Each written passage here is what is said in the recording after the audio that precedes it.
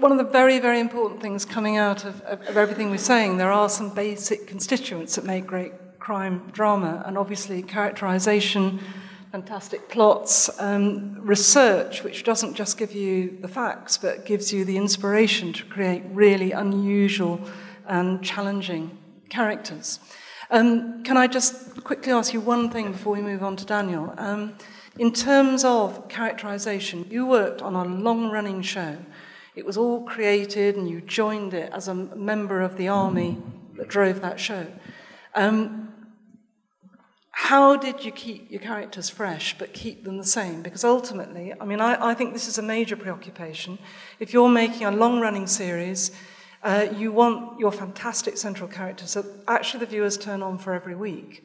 You want them to be iconic, unpredictable, interesting, but you do need them to, when I say stay the same, I don't literally mean that. You want them to go on a journey, but ultimately, it is very easy. I mean, I've looked over 100 hours of, Freudian slip, 100 hours of Waking the Dead, and actually, you know, Peter Boyd without the anger just isn't going to be Peter Boyd, but why is he angry, and how does that work, and is he too angry? These are debates that are held every series.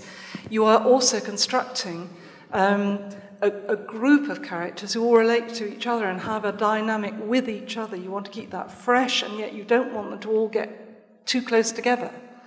It is a real art to keep the characters of a long-running show fresh, refreshed, and still captivating for the audience. So did you feel that pressure upon you within a show like The Bill?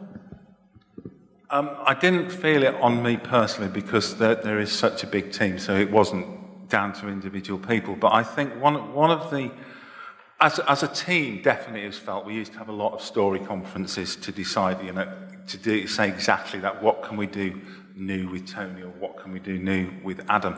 And I think, and this kind of applied to EastEnders as well, I think one of the things that works really, really well is to dig a little bit deeper under the skin, sort of peeling the layers of the onion and just going deeper and deeper.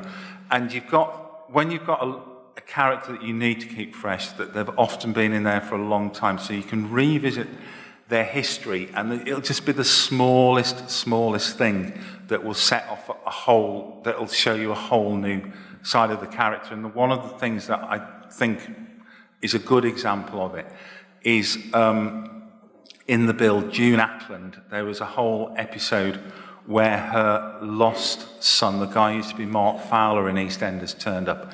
And that came about because at one point it was only really a reference in I think it was a kind of hostage situation where June was talking to a woman who'd lost a child, and she happened to mention, June said, well, I've lost a child as well, and you didn't. And then I think it was probably a couple of years later, somebody pointed out that this was really interesting, and had June actually lost a child, had she given it up, or had she just said it to pacify this person who was threatening to do her harm?